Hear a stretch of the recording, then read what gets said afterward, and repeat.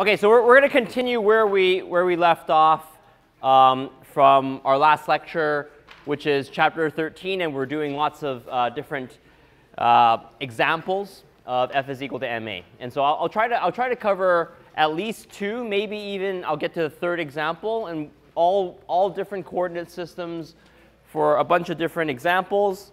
And let's start with this one here. So I previously drew my well-known incline, well-used incline. My theta is 20 degrees in this case, and I believe I even hinted at it last time. I was going to have a block, and I have a spring, and I measure position of the block along the incline using a parameter x.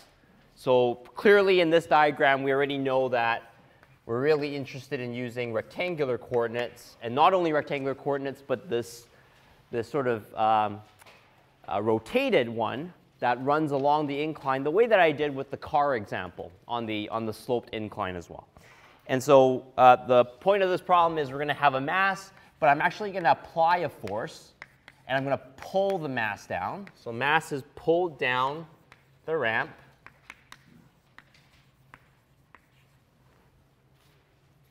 From rest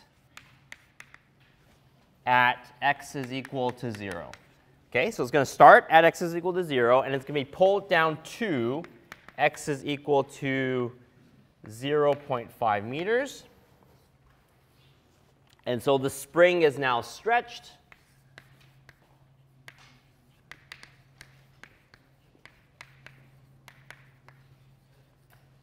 By that amount, 0.5 meters.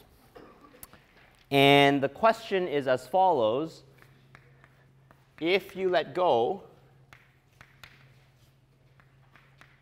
of the block, does it go up, does it go down, or does it stay stationary? Okay.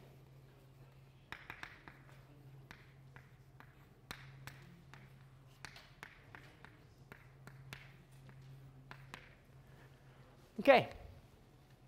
So it's one of these questions where it's kind of open-ended. We don't even know what the result is going to be. Very different than some of the other problems where we just tell you, right? We tell you the block is going to move up or move down. In this particular case, we don't even know yet, and you have to somehow figure it out. And so the information that's given to you is just right here in terms of the problem. Let me see what I have in terms of parameters. So along with the rest of the problem, we have static coefficient of friction mu s is 0.4. You're given that mu k is lower, 0.3. The mass is 10 kilograms, and we have a spring constant, 50 Newton per meter. Okay, so that's all the information that's given to you. Now, how do you approach this problem? So obviously, first thing is the free body diagram. So we're going to do a free body diagram, and we drew one very, very similar before. So there's our M. Here's our mg. Here's our Fn. It's pretty simple stuff. And then you've pulled it down, but you're basically holding it there. So you're not really you're gonna actually let go. So if you let go of the block, that means no more force is being applied, but there is obviously going to be a spring force here. So the spring force is Fs, pulling the block, trying to pull the block back up the incline. And then obviously there's friction between the block and the incline. So I'm going to put there Ff. So our free body diagram should look something like that. And given that I have a theta on the incline, the theta exists there for my mg vector. Okay? Okay, so where do we go from here? Basically, we don't even know if the block is moving or not, which means we still haven't figured out yet whether the friction force is going to be mu s or mu k, if it's dynamic or kinetic. Where do we start? Yeah, actually, we don't know which direction the friction acts, right? So that's another really good point. We don't know which direction it is, but here's the thing. With problems like this, you always have to start somewhere, and the idea is you guess. Okay, so I'm going to guess that it goes this way. Now, why did I guess that it goes this way? It basically means that without the friction, I expect the block to just keep sliding down. And so the friction force is really there to almost like keep the block from moving. And so if it were to slide, it's basically going to try to slide down. That's my basic assumption for now. And then if it's wrong, the answer is supposed to kind of give me an indicator with like a minus sign. Okay, so that's the plan here. We're going to have to guess. And you can pick anything to guess. But the idea is, remember when Professor Sinclair did that lecture on friction, and she compared the static and the kinetic, she said something really, really important, which is that when you calculate the static, you always have this maximum value, right? So if you can figure out that there is a maximum friction associated with this mu s, when you take this number, then that means any time the friction that's acting on the block is actually below that maximum, you know that the block is stationary, right? So that's the key. So the thing I'm going to do is I'm going to guess that the block stays, okay, which means static friction. Okay, and I guess the direction as well. Guess the friction force direction is up the incline.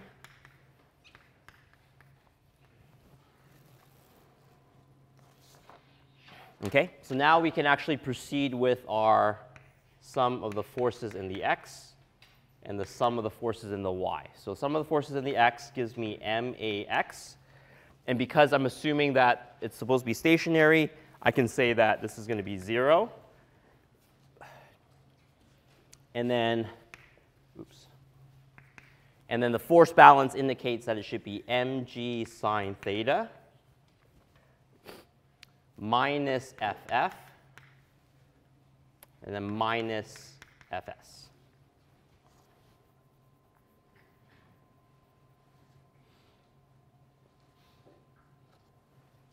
Okay, so I can actually rearrange all this.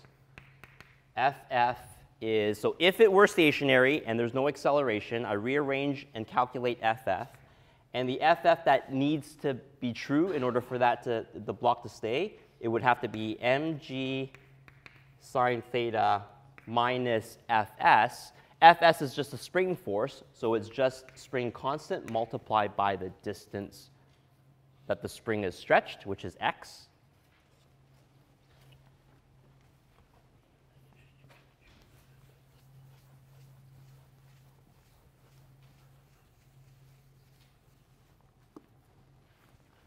And so let me fill in the numbers for you. 10 kg.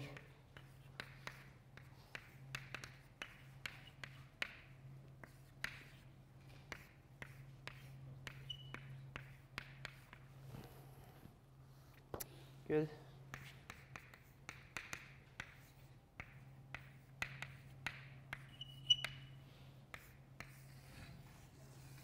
Okay. So you calculate it out, move everything around. Friction force is equal to 8.55. Now's your time to actually do the check. So what do you check? You check for FF static max. Right? You're looking for the maximum value for static friction before things start to move, and this has to be my calculation mu s Fn. Okay, so all of a sudden I actually need to figure out what my Fn is. What's Fn? Well, Fn comes from actually my y direction balance. So as it turns out, I need Fn, which is fine. How do we get Fn? Fn is sum of forces in the y is equal to MAY is 0. And the free body diagram shows me that this is Fn minus my mg cos theta. So clearly Fn is just equal to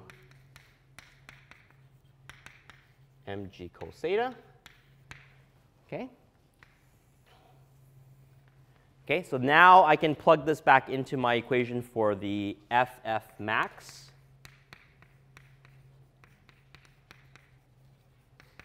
And so now I have my 0.4 mg cos theta.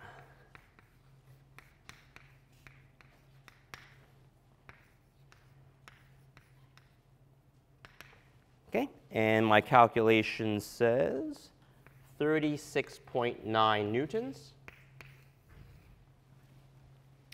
So the maximum static friction force due to this particular mu s is actually this. And as long as you're well below it, sure enough, the block is actually staying. So because, therefore, FF less than FF static max,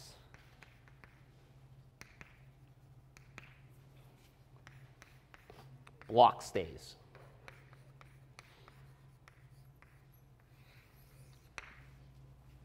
Okay? Pretty simple. Any questions on that?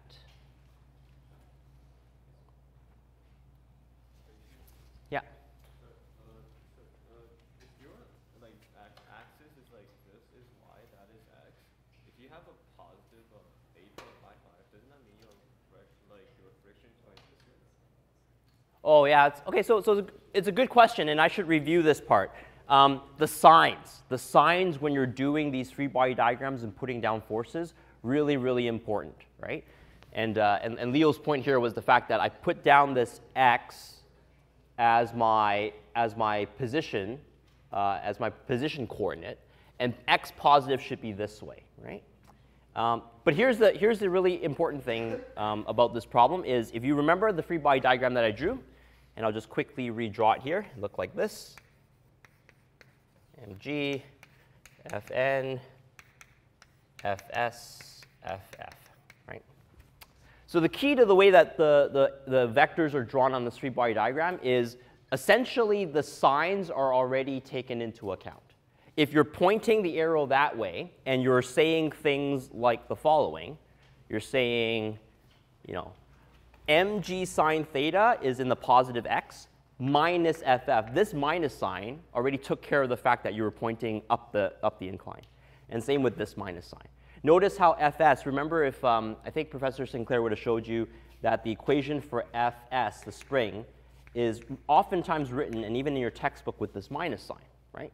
And this minus sign has a very important meaning. The minus sign says if you have an x coordinate and you move the spring to the positive x, the force of the spring has to be opposite the direction of that x. So if this is positive 0.5, then it should be pulling the block back up because the spring wants to return to its equilibrium position. This minus sign is telling you it's opposite the x. But this minus sign already accounted for it. I put a minus sign there, meaning that I already drew my arrow the right way, and I've taken that into account. So you don't need to do two minus signs because now you're gonna actually flip the sign the wrong way. Okay? Does that make sense? So bottom line is you're going to draw your vectors, try to draw them in an intuitive manner, draw them in a way that agrees with the physics, and take into account the sign only once and don't do it twice. Okay? Okay. So that's the simple version of the problem. And let me now just change it up a little bit and say, that was an interesting first part of the question. What happens if I'm really curious about how to make the block actually move down the incline or move up the incline? So I can start playing around maybe with the parameters. What happens if I, for instance, change the mass to be lighter, to be 5 kilograms instead of 10? So let's change m to m is equal to 5 kilograms. Okay? And all the equations still apply. Free body diagram the same way. I'm going to make the same assumptions. So the assumption is friction force should go up, kind of keeping the block there because it wants to go down.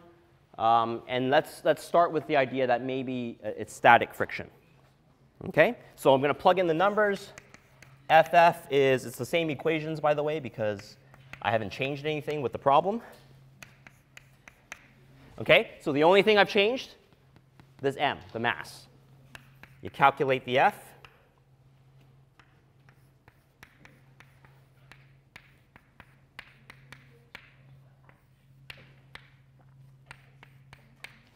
Oops, let me do the actual numbers here. Minus 50.5, like that. OK, and the value ends up being negative.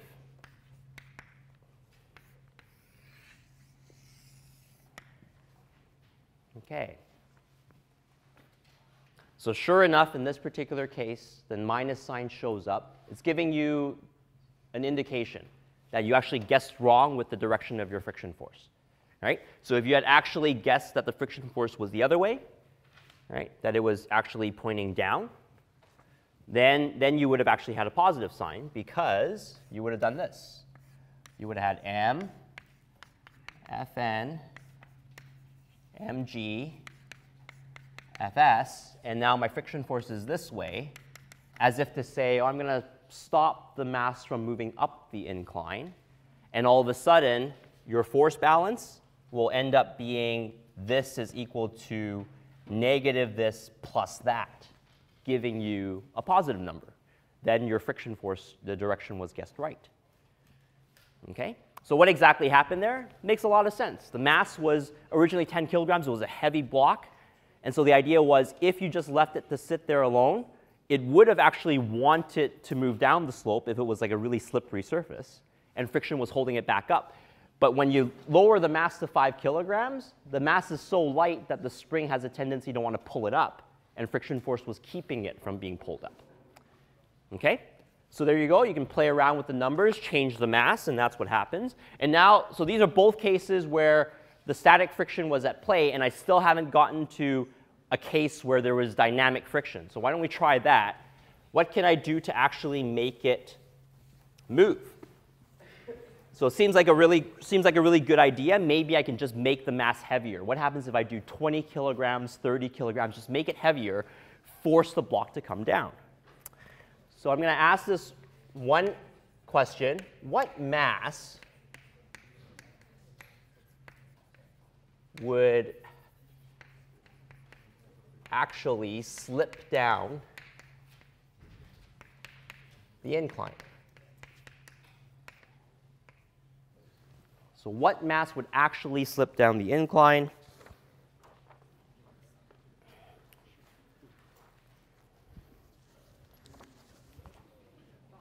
Okay, so how do we deal with this? This is the idea that in this equation where I have, sum of forces in the x is max is equal to, what is it again? mg sine theta minus kx minus ff. Okay? So in this equation, in order for the block to move, I have to overcome the highest possible static friction. So the friction that should be here is actually if you've subbed in ff static max, the one that we previously calculated, right? And if it's just heavy enough, it will overcome the static friction, and it will just begin to move. And so I'm going to set it to be equal to 0 because that's as close as it's going to get to just about to move. So now I can rearrange things, and I can actually isolate this m here, the mass, and figure out what mass will actually let it slip. So let me write this out. It should be the following. mg sine theta minus kx. And this static friction force, the maximum, is going to be the negative mu s Fn. And we previously noted that it was mu s mg cos theta, like that. And so there's actually two m's. I'm going to now rearrange. So rearranging m would be equal to kx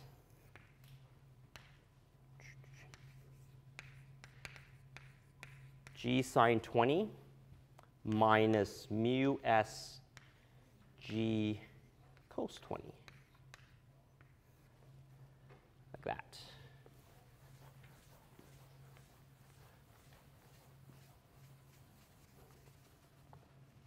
Okay? So k is my 50. X is my 0.5. 9.81.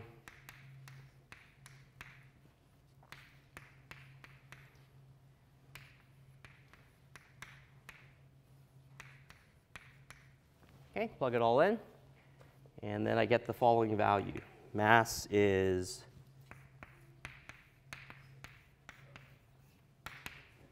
negative.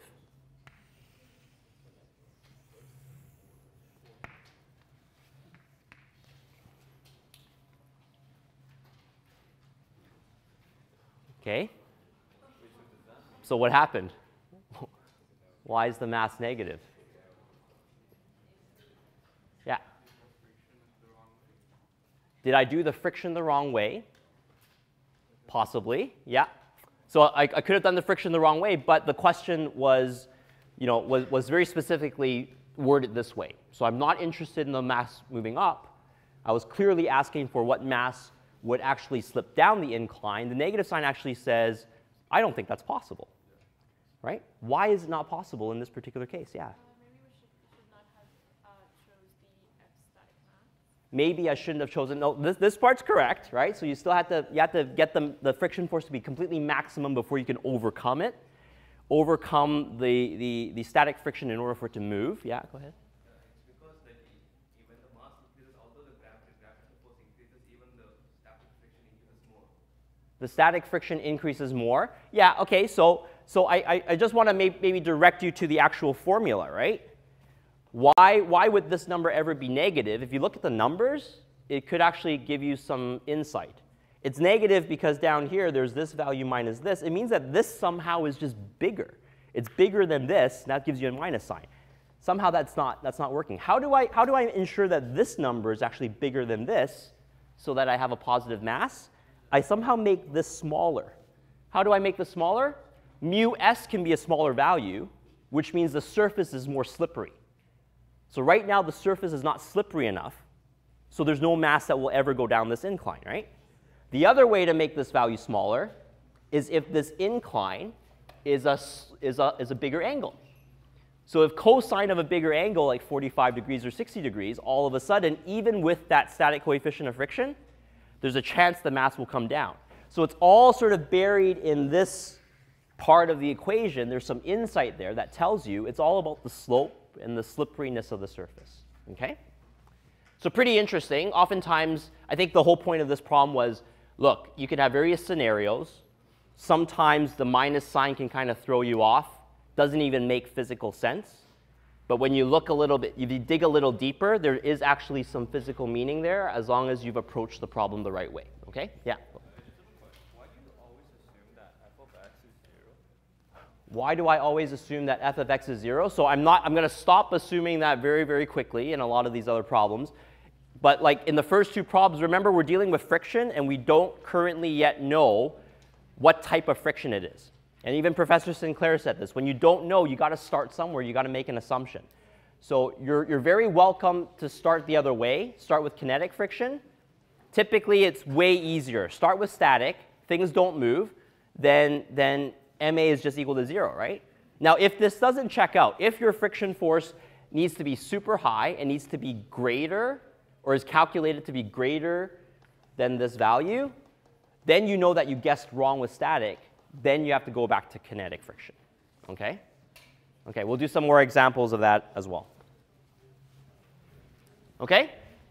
Yeah, go ahead. So just to clarify, the negative sign indicates that there is no mass that can make the block. In this particular instance, this minus sign says it's not possible. To answer this question, no mass in the given situation with that mu s and that theta, it's not going to work. Right, so then on an exam, we just put a therefore statement, therefore no mass will make the block. Yeah. Okay, so let's move to another problem. Let me You see what I got here?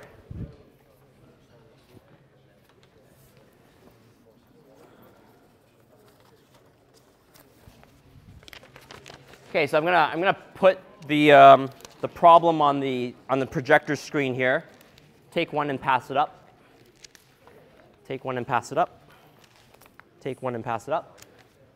Take one and pass it up.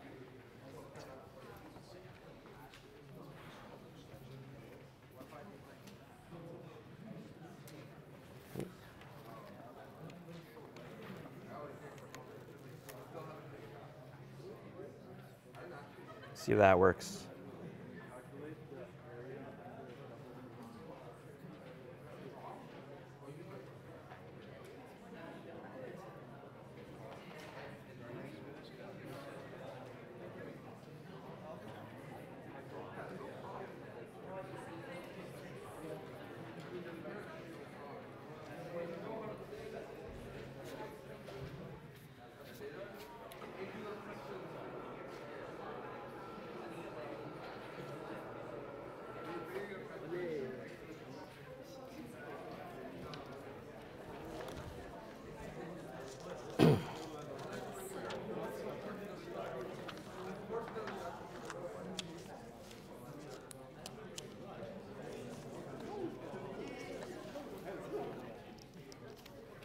Okay, does everyone have a copy of this problem? So I also have it on the projector screen here so that we can go over it together. Let's see if I can dim the lights here. Okay. All right. Everyone got a handout? No? Anyone have extra handouts?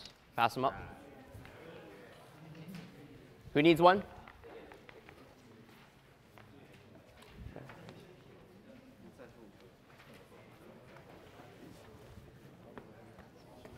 Exercise here. Pass it around to anyone else. Okay.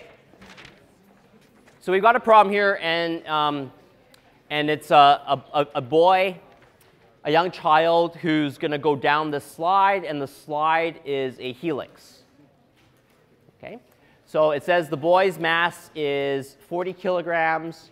There's a spiral slide, and he's moving at constant speed. And the position can be measured with a few equations, right? So it says r is constant. So this entire spiral slide has the same radial component the whole time, 1.5 meters.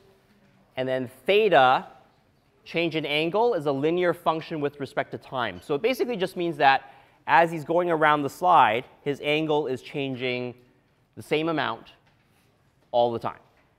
Okay? And then z, he's also descending the slide, so he's dropping in elevation, also in a linear fashion. Z is equal to ct.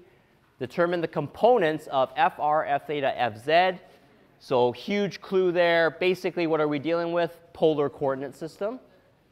And the forces which the slide exerts on him at the instant of t is equal to 2 seconds. Okay? So that's the idea behind the problem. So let's see how we deal with this. This is actually a problem in your textbook.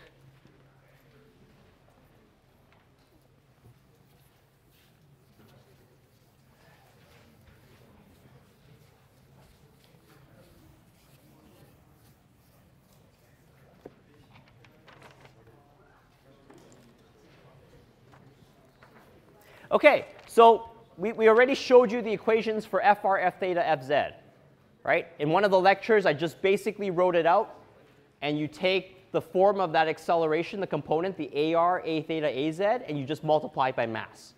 So what they're asking you here is actually really straightforward. It all comes down to how you orient your axes properly in this r theta z space.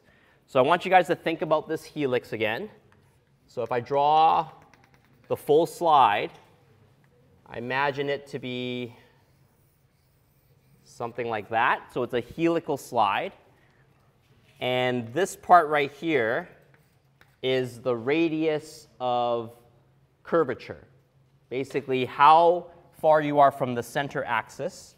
So this is my r is equal to 1.5 meters. Okay? And the way I've drawn it, this is my z-axis. It's upward.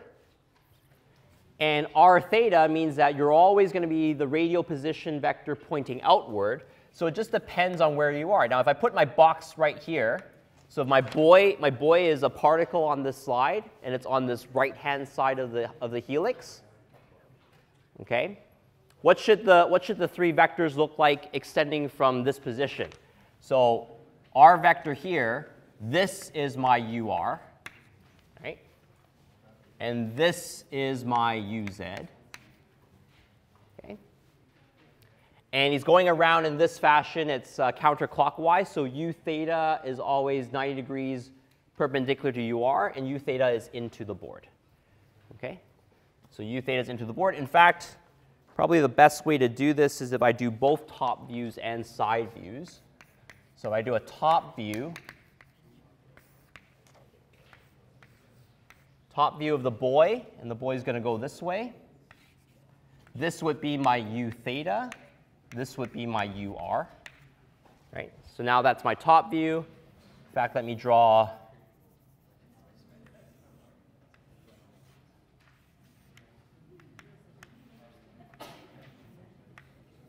okay? So the boy is going to face into the board, and that's my top view.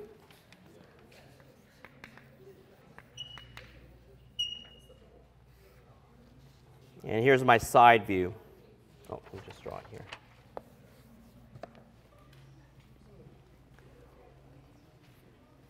Okay, so now that everyone has it, let me just, oops.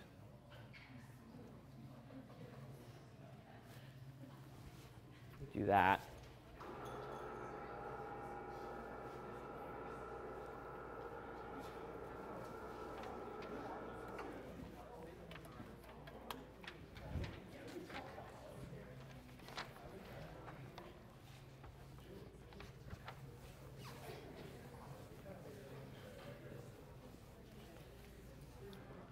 Okay, so that's my top view. Here's my side view.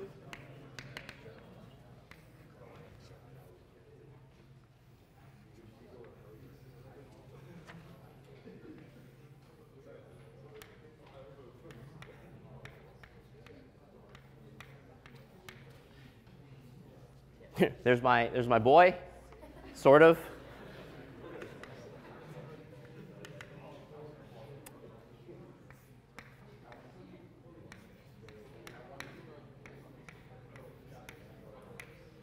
Okay?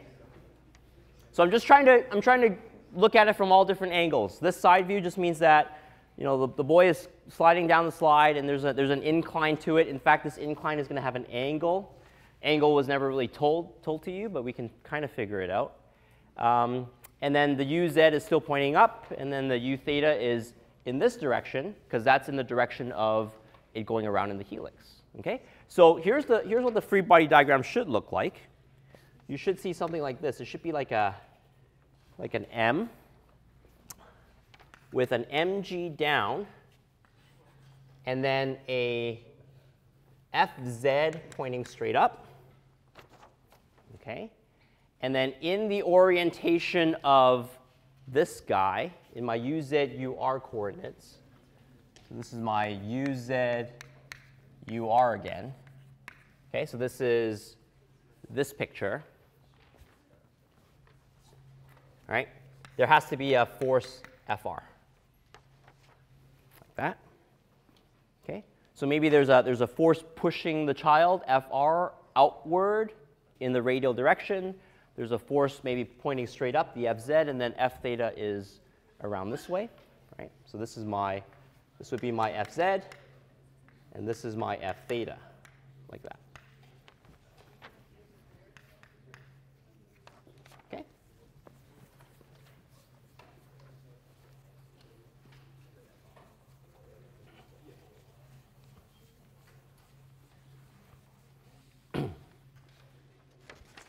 Okay, so the math is actually going to be really, really easy. The idea is as follows.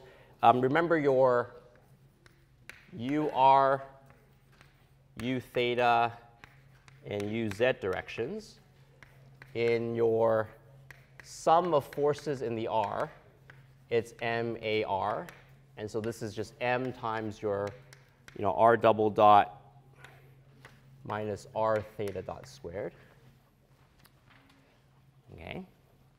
And then sum of forces in the theta is MA theta.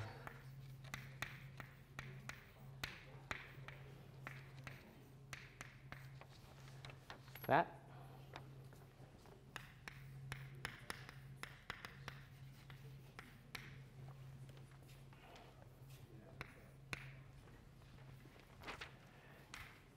Okay, and not only do we know that, but the way that the question was worded, it's basically saying, let's just lump forces together into one component at a time, FR, F theta, Fz.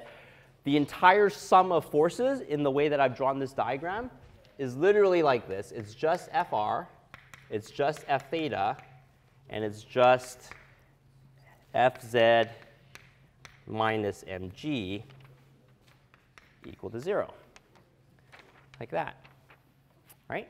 So I'm basically saying I don't quite know what F theta and FR is yet, and I don't know what is combining to give me those forces, but I'm just going to give it that one variable. Yeah. Where is F theta? So F theta is right here.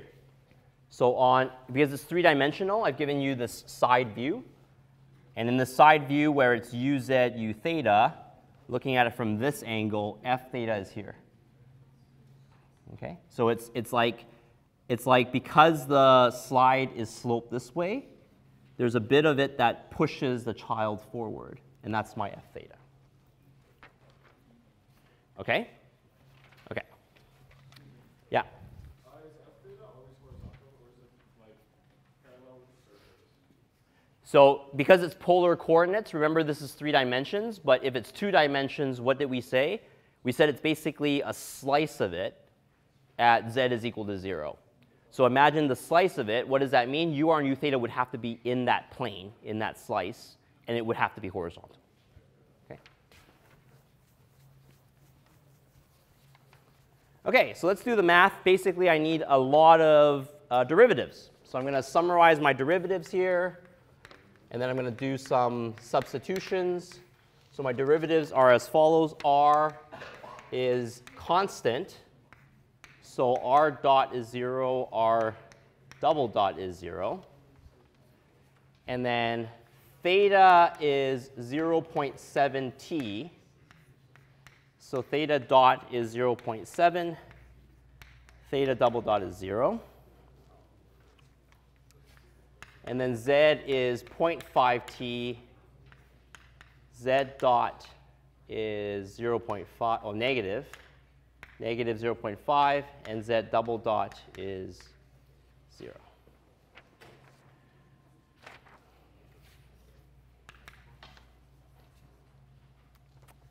Okay? So those are all the derivatives. Now I can just do some quick substitutions.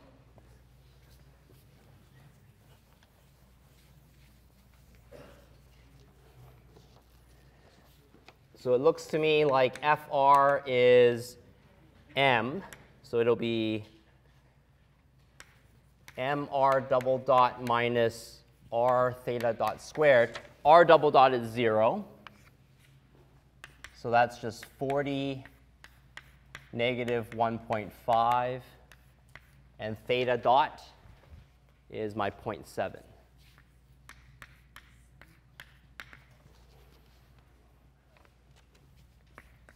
Negative 29.4 newtons. Okay. F theta is my M R theta double dot plus 2 R dot theta dot. And it actually turns out that these are both 0. So F theta, as calculated with this method, is just 0. And Fz is actually just equal to mg. Right? And by the way, it's because when I did my z double dot is a z, right? So z double dot is a z.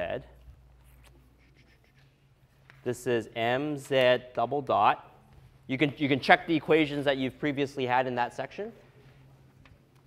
And because I know that z double dot is 0, I basically sort of skipped ahead a little bit, but that is equal to 0. Okay? And so fz is equal to mg, and if I multiply 40 with 9.81, 392.4 n.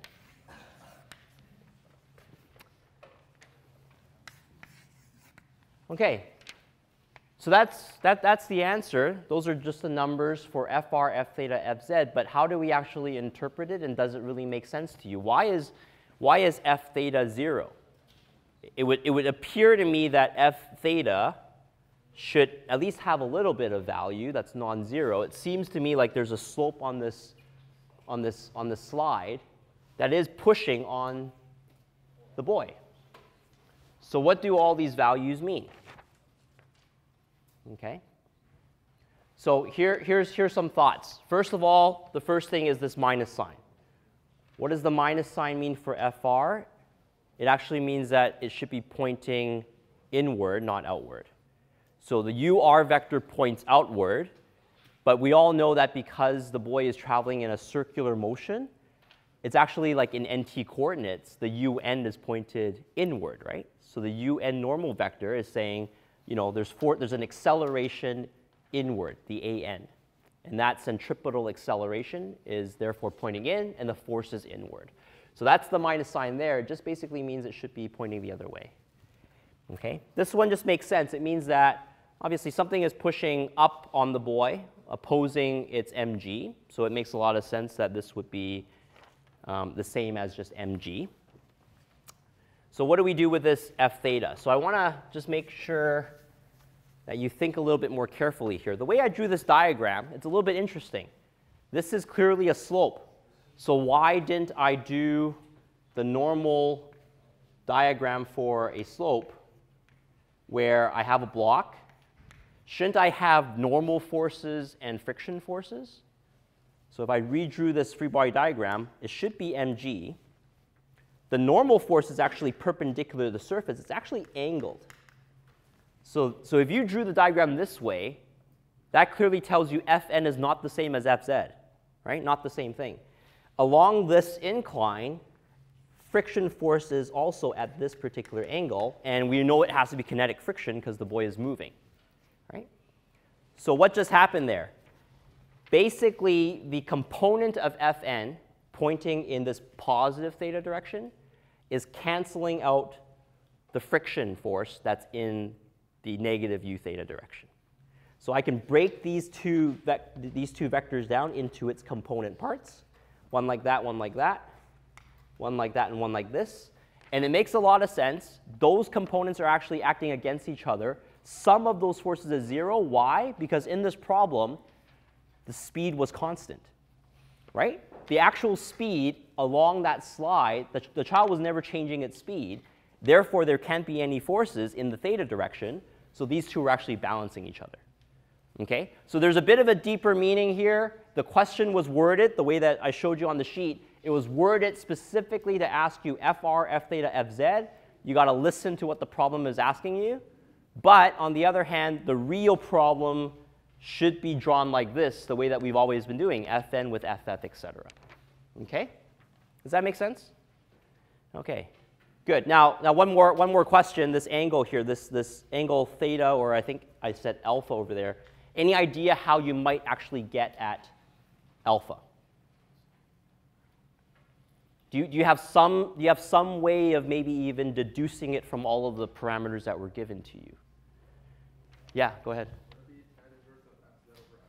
Say that again? Tan inverse of Fz over Fr. So you're using the forces. I'm not sure you have to use the forces. I think you just need geometry here. So focus on the geometry, right? So picture this, right? This triangle that I drew on this one little bit of the slide, it's actually as if this triangle was wrapped around to create a helix. Okay? So I'll give you a quick little demonstration. It's kind of like this. If I took this triangle, right, and I wrapped it around like that, right, this is essentially the top hypotenuse is my helix.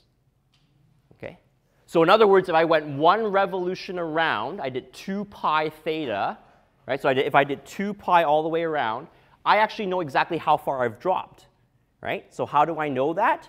Because the information that was given to you was as follows. You were told that z is equal to negative 0.5 t, and theta was equal to 0.7 t, and these are both linear. So what does that mean? If t was 1 second, you'd fall this much and move this many radians.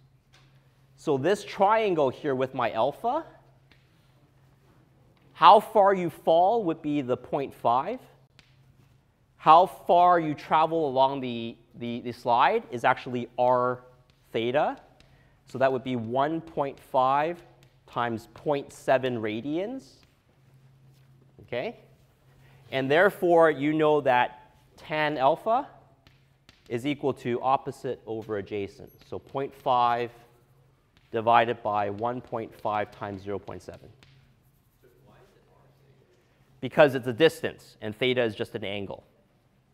So it's like the arc length. You're calculating an arc length. Okay? So the final angle alpha is actually, you can check this at home, 25.46 degrees. Okay? So lots of hidden information in this problem. So today I managed to just cover 2 problems. I won't be here on Friday again. This is the last time I'll be substituted out of a lecture. But Professor Sinclair will be here on Friday.